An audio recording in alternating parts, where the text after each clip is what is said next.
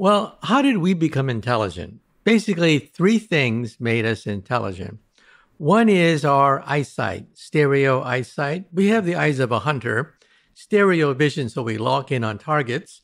And who is smarter, predator or prey? Predators are smarter than prey. They have their eyes at the front of their face, like lions, tigers, while rabbits have eyes to the side of their face. Why is that? Hunters have to zero in on the target. They have to know how to ambush. They have to know how to hide, camouflage, sneak up, stealth, deceit. That takes a lot of intelligence. Rabbits, all they have to do is run. So that's the first criterion, stereo eyesight of some sort. Second is the thumb. The opposable thumb of some sort could be a claw or tentacle. So hand-eye coordination. Hand-eye coordination is the way we manipulate the environment. And then three, language.